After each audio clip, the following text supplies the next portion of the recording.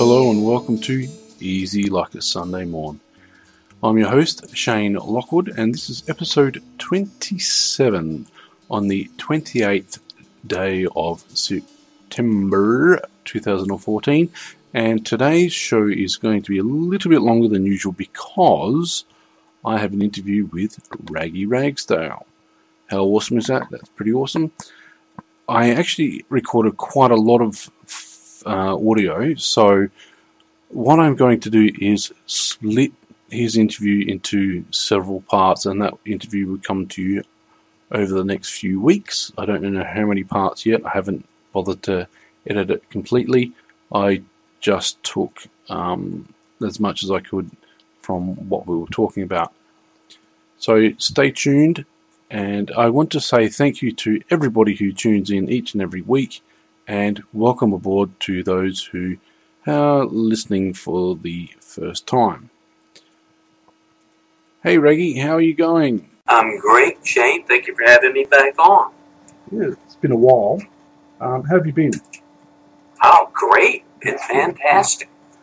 Last time, and I have to say that last time we had you on the show, the podcast went through the roof in terms of views, ratings, etc.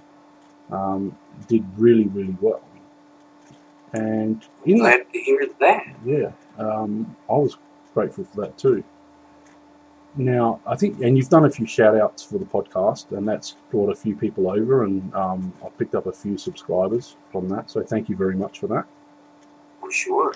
And I know that there's quite a few individuals who will listen to that program over and over again, because I think you had some decent advice that they could relate to. So I'm grateful for that, and for those people who listen to the show every week. But particularly, they listen to that show every now and again when they're feeling down or whatever. But yeah, that's fantastic of you to do that. Okay. Yep. Now, last time you mentioned, just in passing, some of your paranormal experiences. Would you be interested in talking about that on today's show? Don't mind talking about it at all. Okay, so what kind of paranormal experiences have you had? Just as a general overview. Okay, well, the best thing is for people who are into the paranormal. I have a lot of friends who put up videos. I watch them every day. My perspective comes from an area of sheer, I don't know. I do not believe in ghosts. I do not believe in flying saucers or reincarnation or so many things that many people do. Yeah. However, having experienced a lot of unexplained things, I am not going to deny that I have not seen interesting, very interesting things in my life. But since I can't explain them, I'm still not going to break down and say they're ghosts or anything else. But they look like it in a couple of my videos, according to all my friends who believe. Yeah. And so here's the way this goes. All my life, my background comes from the hills of Tennessee, and my family all had gifts. Let's just call it gifts. Yeah. And we all have them in our family. And so all my life I have been familiar with, say, people coming in and saying, you'll never guess what happened. And then, of course, I nail it straight on the head. I don't know where the information comes from, but I don't miss. And I mean, sometimes it's to the penny. Yeah. In college, many times I would sit up and say to one of my friends, go answer the phone. And they said, it's 2 a.m. I said, just go ahead. So they'd start down the hall and the phone would ring and it'd, of course, be for me. Yeah. I don't understand that. I've lived with it, so it does not bother me. Yeah. In the early days, it amused me. It fascinated me. And then it began to scare my friends. And so what I did was I just totally stopped any of that, stopped talking about it. But the last place that I worked there for over 9 years. Yep. And it was in an office. Yep. in a cemetery. Yep. Underneath my desk were 3 graves. Yeah. Because they built that building over the old cemetery. Yeah. When I got there, I began to experience strange things. The first week I was there, you know me, I stay up all night, every night.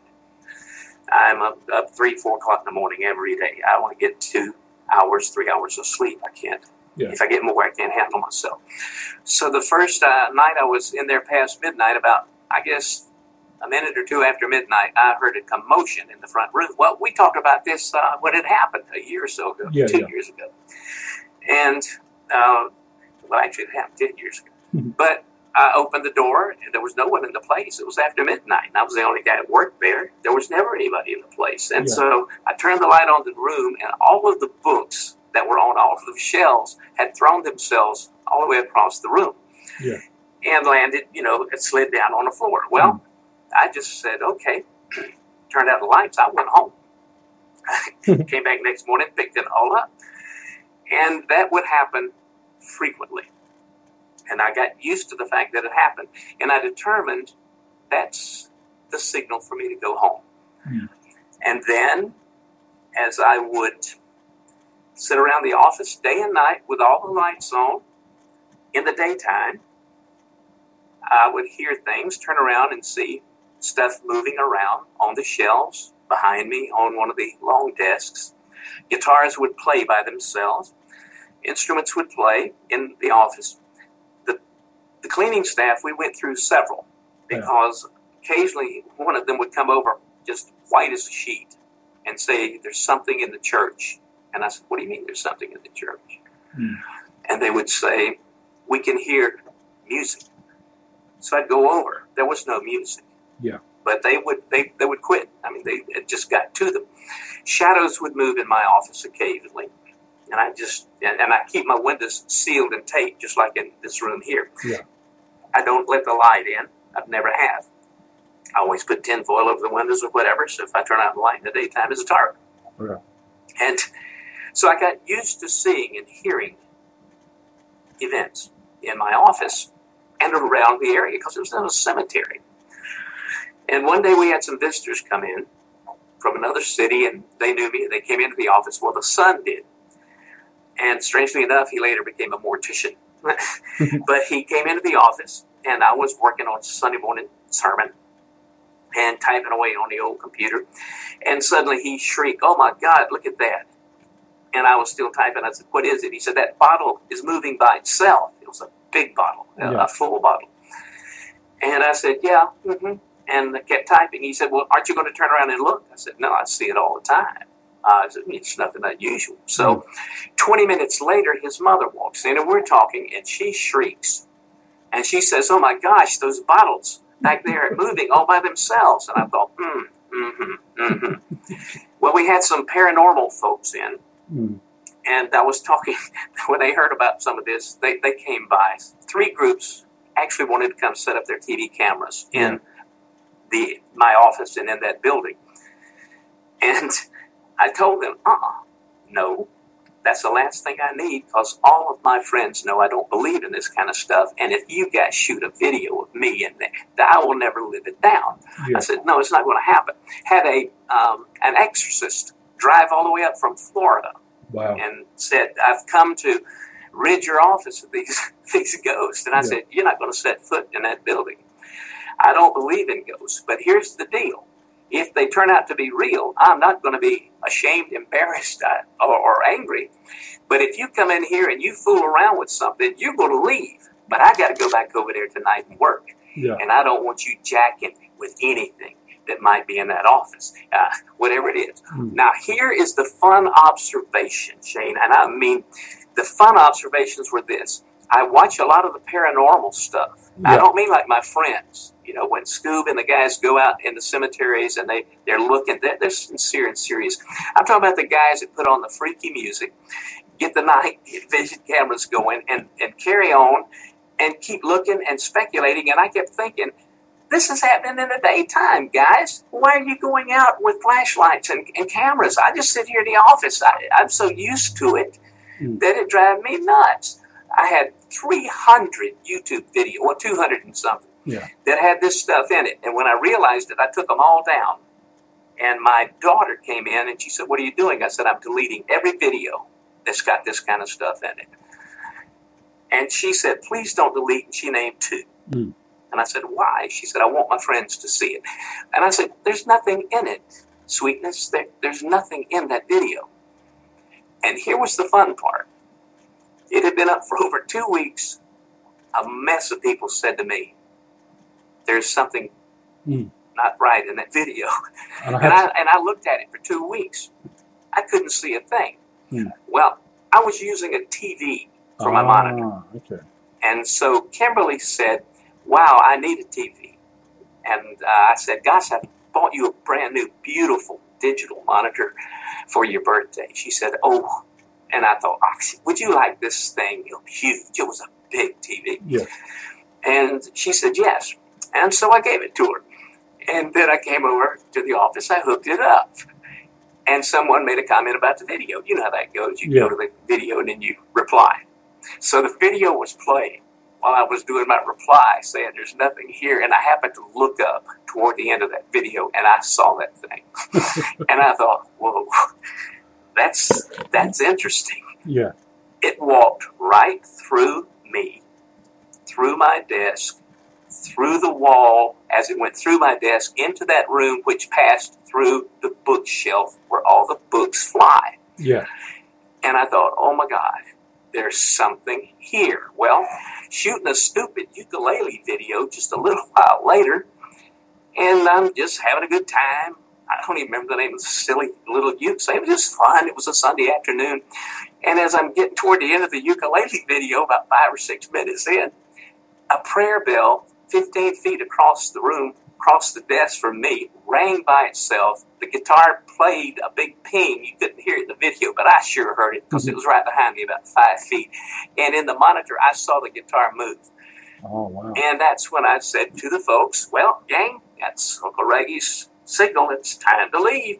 And I shut it down. And that when she called, she said, "I want you to leave it up." She said, "I got some friends who are just going to enjoy that." So I left it up. So many people wrote about it. I went in and I don't ever edit, but I did that. And I took out everything except for those 2 moments so that people didn't have to watch the entire guitar video and the entire uke video. Yeah. Now, in the meantime, another paranormal bunch came by, and they were in the outer room. I was in my office, and the door was open. We were talking to each other, and the blinds from the window ripped out, came down underneath the coating that I had, the covers and the quilts over the window, came underneath it, hit the floor, came up the back of a lazy boy chair, what's the same one I have here, and slid down into the chair like it was sitting there. Wow. I saw it, they saw it, and I thought, no, don't say a word. And the guy was just freaking out. He said he'd never seen anything like that ever. It was in, the broad daylight. Yeah. And 2 or 3 of those things happened about the same time that day while they were there. And I finally said to everybody, "You got to go. We got to go." Not because I believe, but because they do. And I knew they were going to be camping out. And sure enough, I would hear at 2 in the morning. I'd go outside. These guys would be hiding behind tombstones with their cameras. And I thought, come on, fellas. I got enough trouble without this. Well, you're ready for the big one. We had a court of honor. I mean, out of the hundreds of things that happened, this was the moment. My son was home from college. I went as the chaplain, as it were, for that court of honor. They asked me, would I have the opening prayer? Well, since I was a preacher at the church, you think I was going to say no. And so then they asked my son Chance to sing. So we sat in the back of the church, 2 scoutmasters in the front, and the Eagle Scout. I mean, it was an Eagle Scout ceremony. The Eagle Scout was one of the Scoutmaster's sons. He's a member of the church. They all were. I'm 2 rows from the back. My son is the last row on the other side of the aisle, and so they call on me for the prayer. Well, I had thought, you know what? I've got Native American blood in me. I'm going to throw in a couple of phrases, in the native tongue. And I did. And I didn't get it right. Even when I said it, I thought, oh man, I thought I knew what I was saying, but halfway through, I don't know what I said. But I thought, nobody knows the difference. So we let it go. We're sitting there, and there's a noise. And when I heard the noise, I thought, I recognized that noise. It was on a Saturday afternoon, about 4 o'clock. Bright sunshine coming through the windows, cheap imitation stained glass. It was not dark, all the lights were on.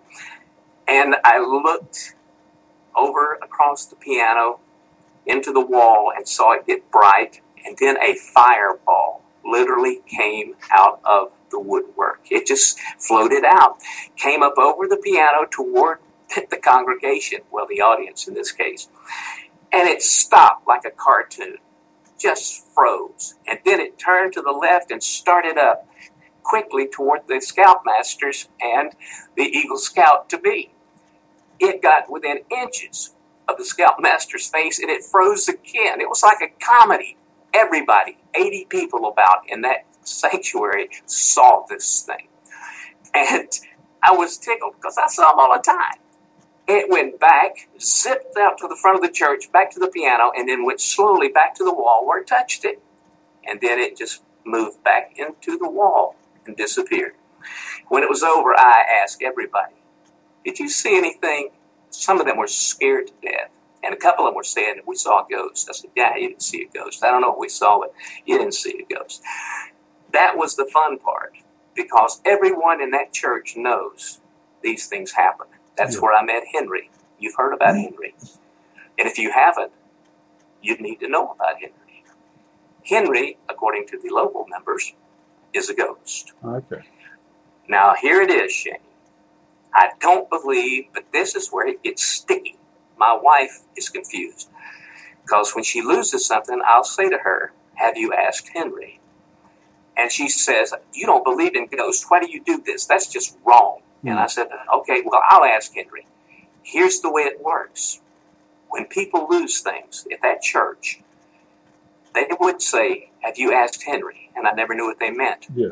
One day, my friend, BB, he's in a lot of my videos, and he is not an easily convinced person. Yeah. We were filming downtown. We had a marvelous camera and a beautiful stand and all kinds of rigging. When we got back to the church, we realized the handle had fallen out back on the street. Yeah. We heard it, we didn't realize what it was, and we didn't have a handle. Well, we were going to order one. I looked for it for 4 weeks. Mm. And then, talking to BB, he said, have you asked Henry? And I said, ask Henry what? He said, Henry finds things. And I said, okay, all right, I don't believe in this. He said, ask Henry. So I said, Henry, we lost the crank to our tripod. Can you help me find it? BB's in the outer office again. I walk through the door, going to my desk where I go 100 times a day. Yeah. I stepped on that handle. It was right there in the walkway. And I picked it up, and BB just laughed. And I just looked at that thing. I thought, I don't believe this. That's not even possible. From then on, when I lose things, I ask Henry after I've looked. And 95% or better of the time, it comes right now. And the people I've shared it with have tried it. Several have done it in the UK. Might even work in Australia. So that's my experience with the paranormal. I have seen those things that cannot be explained. And I've said a lot more of those things that cannot be explained. And it's difficult. Now, it paid off all the years I was in ministry. Yeah. And I'm retired, and I don't do ministry anymore. I mean, I really don't, not that kind. But I would go into a hospital room, and then I could come out, and I'd go home and say to my wife, well, they say, he's getting better. I said, no, he will be gone tomorrow. And she'd say, how would you know? I said, because I could see, and I told her what I saw on their faces. She went to the hospital 2 or 3 times to visit friends. She came out one day, and she was shaking. And I said, what is it? She said, I saw that thing on her face. I said, oh, yeah, it was there the whole time.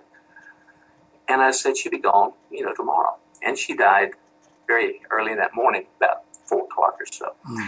And I said, that's just something that is. I don't know what it is, but I can see it. I've always been able to see it. I never looked at the congregation when I was preaching, because if I did, I knew what was going on. And so many of them would come up and say, please, don't look at me, because when you do, it scares me. And I said, I understand. I have frightened people my whole life. I don't mean to, and that's why I don't watch you. I'm an auditory. I just listen, because if I look at you, I'm through. I was preaching, and I would look down and see somebody, and then I wouldn't even realize what I had said. And afterwards, they'd come up and say, how did you know that? How did you possibly know that? And you were talking directly to me. And I said, I don't even remember it.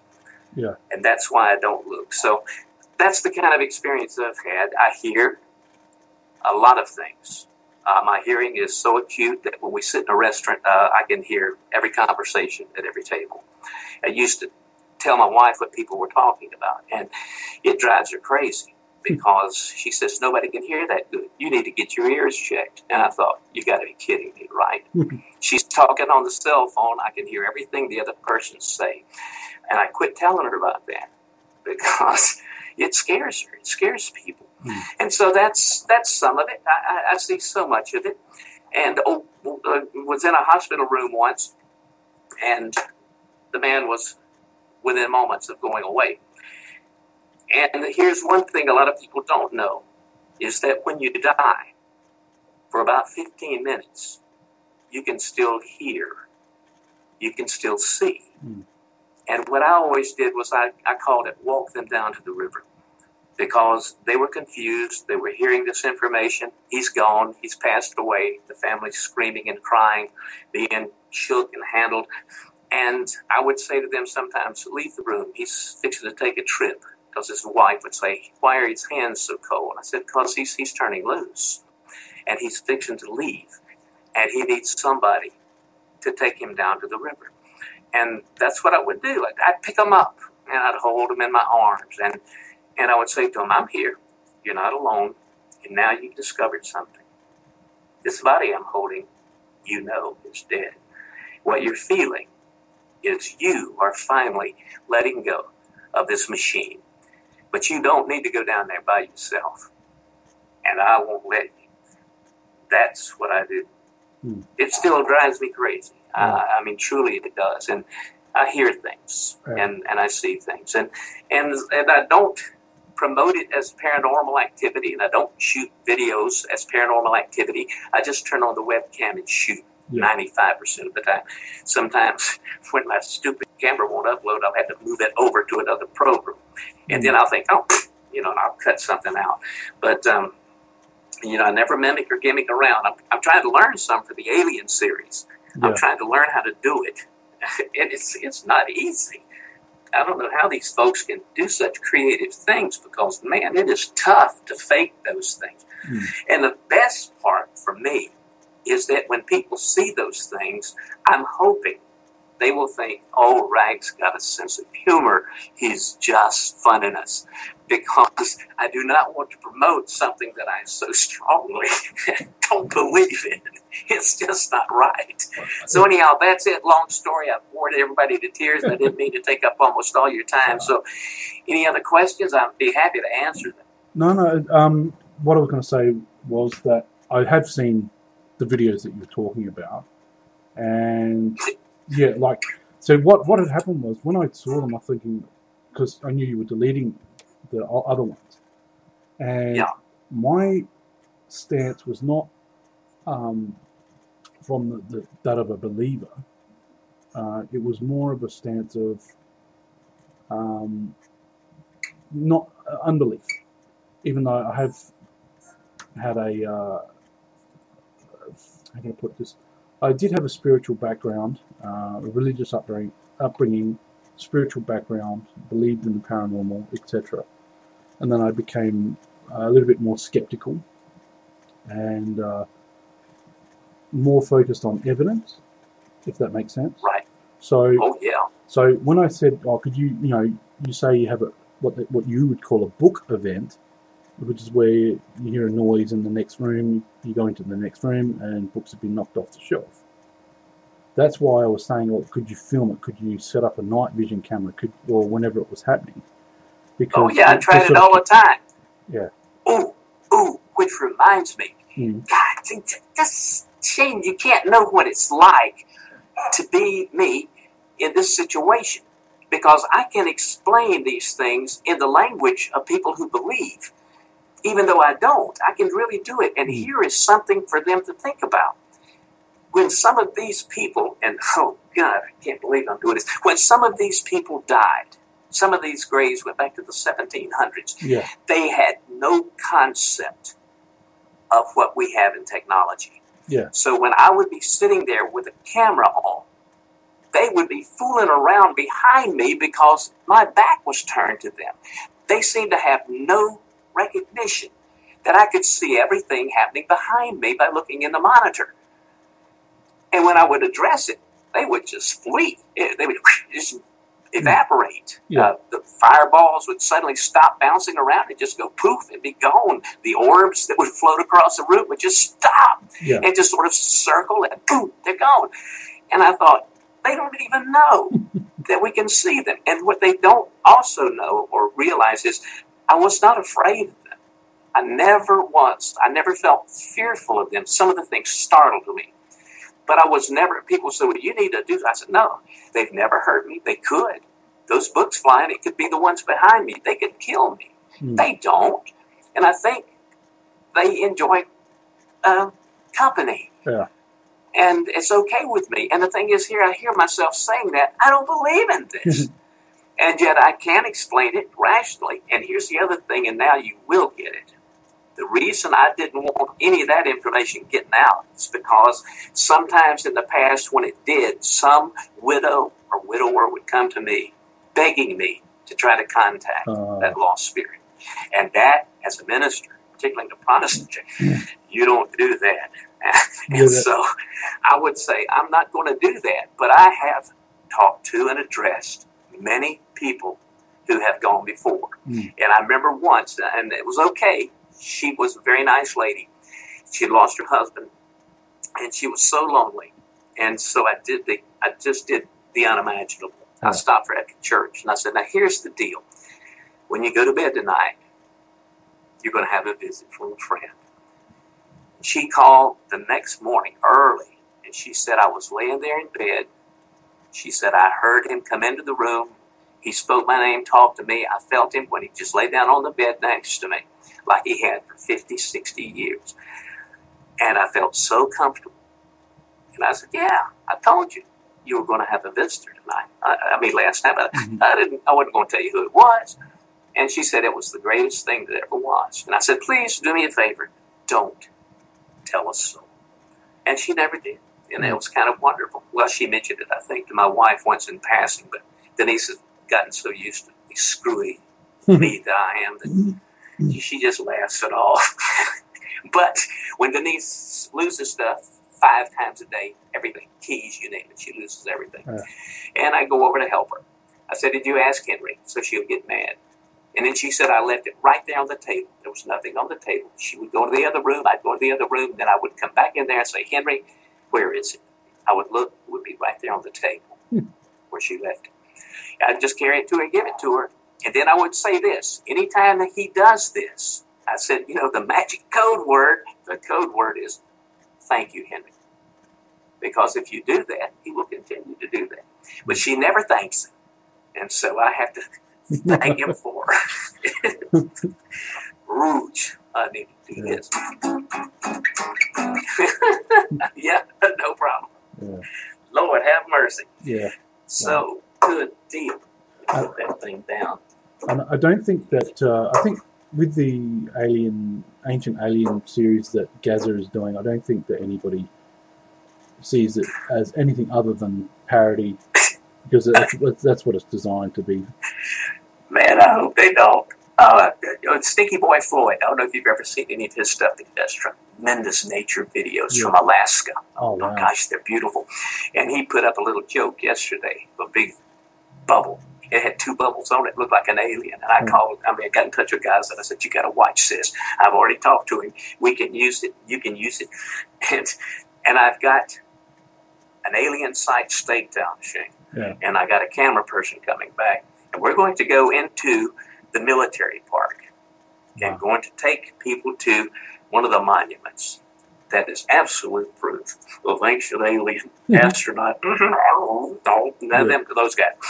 It is a blast because I don't believe it that stuff either.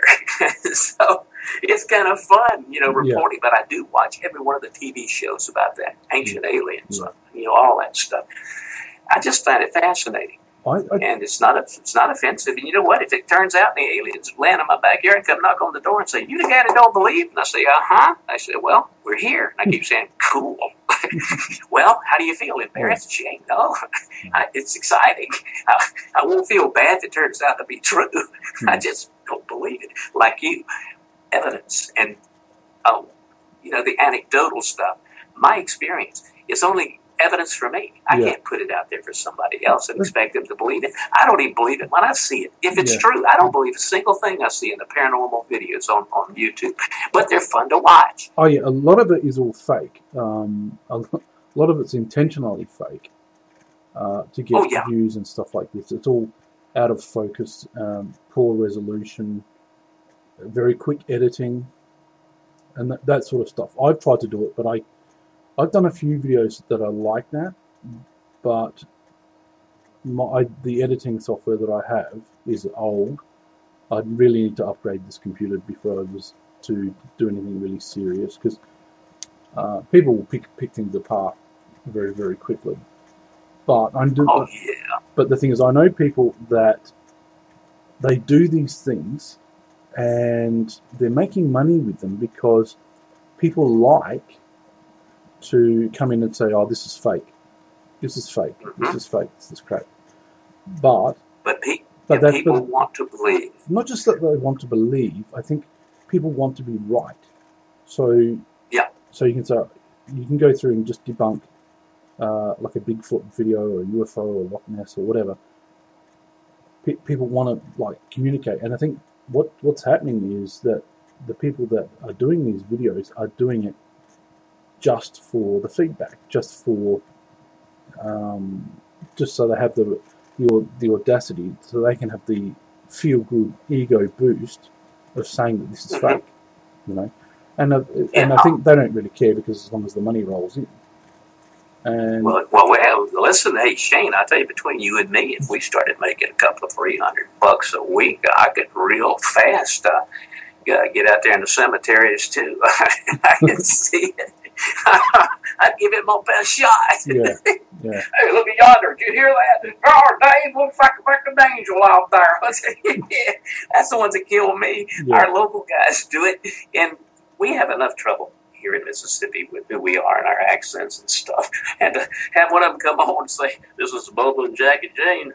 We was out there and we seen this thing come right up out the ground." And you keep thinking, "Oh God, even if it's real, you guys really don't need to be on camera. Yeah. Please don't do this to us." Now here it is. I live in Vicksburg. It is reputed to be the most haunted city in the country, if not the world. Yeah. And we have ghost tours here every day. I mean, they take you to houses where people experience stuff, and it's not their fixed houses. They're homes that have been owned here for 100, 200 years by people. And the military park, 17,000 men died in an insane war. Yeah. And there's a lot that goes on here that I just have to not believe, so I won't go crazy. Yeah. Otherwise, I'd be in trouble. That was the end of the interview. Thank you for listening for this long, and Raggy has something to say to all of his fans right here. Well, kiddies, geezers, I sign password. Till next we meet, this is old Uncle Raggy saying bye. It's also time for me to say bye for another week.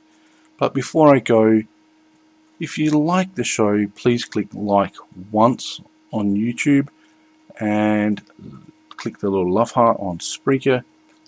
Feel free to follow me on YouTube, Spreaker, Stitcher, iTunes, and tune in. And if possible, leave a review if you haven't already. Those reviews are very, very helpful. They help me a lot. Every rating helps me in the charts. And now Stitcher is also boosting and tweeting this podcast as it goes live, which is absolutely fantastic.